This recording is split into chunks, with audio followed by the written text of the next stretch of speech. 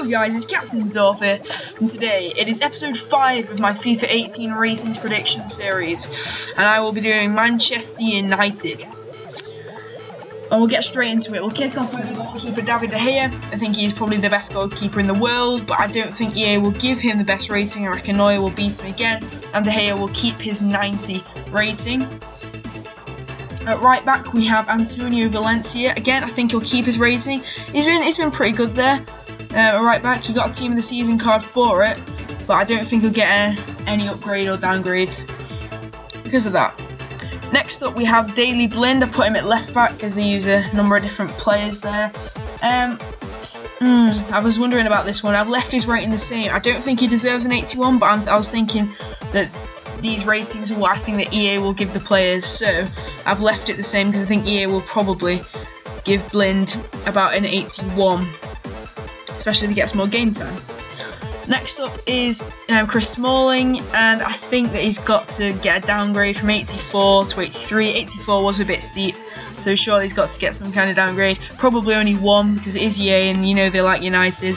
So I'm going to give him an 83 and hopefully it won't be as OP as he was in the last FIFA. Then you've got Eric Bailly.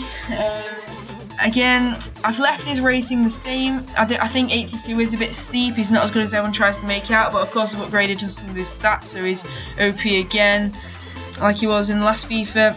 I think 82 is probably about what EA will give him. And next up we have Nemanja Matic, a new signing for United, and I think that was a very good signing actually. He's a very good player, and I think they will keep his 84 rating. I think it's a fair rating. He's a great defensive mid.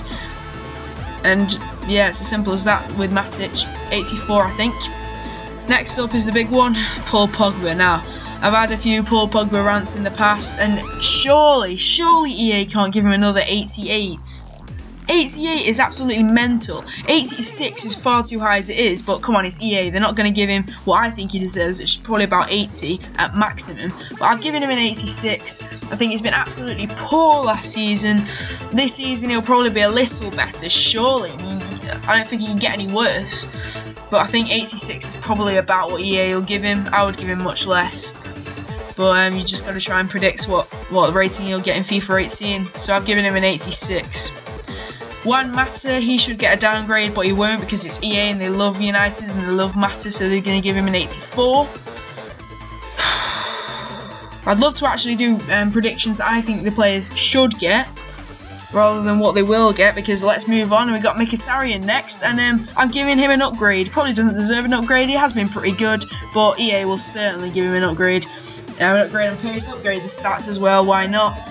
Because he plays for United. I'm sorry, but this is what this video is. These players play for United, so EA will give them really high ratings, because that's how it works. That's how it works on FIFA. Next up, Martial. I've left his rating the same because he was absolutely diabolical last season, but I've upgraded all his stats because he'll be just so he can be OP again like he was in last FIFA, because that's what EA want. It's irritating. These players don't deserve these high ratings after the awful season they had. 6th place in the league. That can't justify these ratings, but hey, this is what I think that they'll get, not what I think they deserve. And next up we've got Romelu Lukaku, who will obviously get an upgrade because he costs £75 million. Like Pogba got an upgrade when he moved from Juventus to United. They're not even seeing him play much yet. But of course they'll give him an upgrade, 84 to 86, upgrade some of the stats too. It'll probably cost them over 100k into next FIFA.